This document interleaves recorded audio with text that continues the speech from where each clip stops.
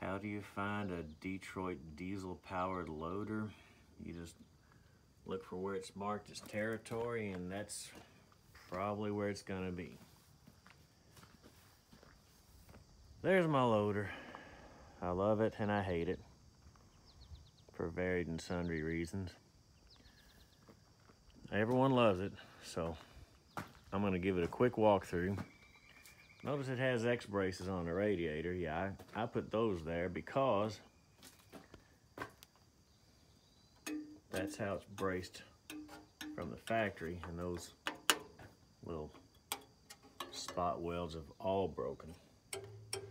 So none of these brackets was working, so this radiator would sit there and rack this way, and that's not good. So I just got some little strips of steel and bolted them in place, as you see here. And now you cannot move it. It's not racking anymore. So that's good. And yeah, there's all the oil that comes down the stack because it's a slobbery machine. 60-something years old, so there you go. Now, it's cold. I mean, it's about 70 degrees out, but I mean, this is not yet run today, so you would consider this a cold start. I mean, not you guys from Canada and Wisconsin and Minnesota, but this is a Kentucky cold start. So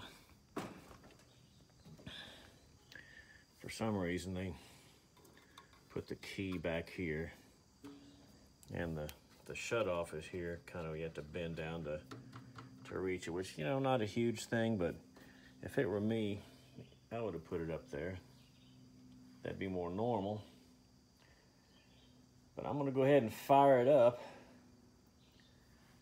And there's the oil pressure gauge. We'll watch that as it builds oil pressure.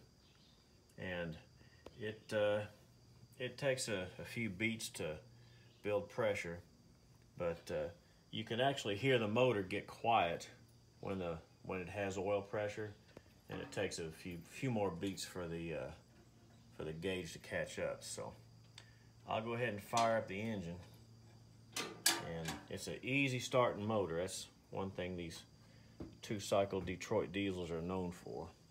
So you'll probably, yeah, no doubt, be able to hear the engine. You might be able to hear it get quiet, but I'll just I'll focus on the oil pressure gauge here, and we'll see what it does. Try to eliminate that glare. There you go. There you go. It's the Dutch angle. Here we go.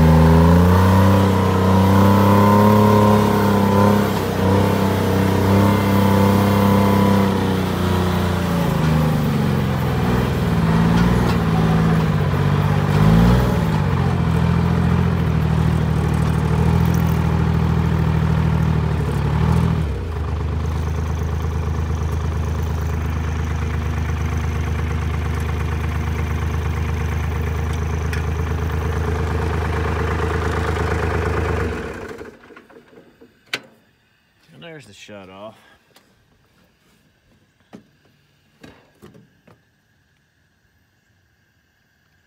So we got a pile of logs here. And I think I can get some 8-foot boards out of that one there, so I'm gonna drag it out. And this brake pedal has got a leak in it. Not a big deal, just annoying. So I'm gonna have to get a rebuild kit for that. Get that rebuilt, just because if ever I sit and like eat lunch or whatever, I'll drain the pressure out of the tank so that hissing doesn't annoy me. All right, now comes the fun part, dragging that big ash log out of there. And if you like this kind of content, please like and subscribe. I would appreciate it very much. Doesn't cost a penny. And as my old pappy used to say, be of good cheer. Thanks for watching.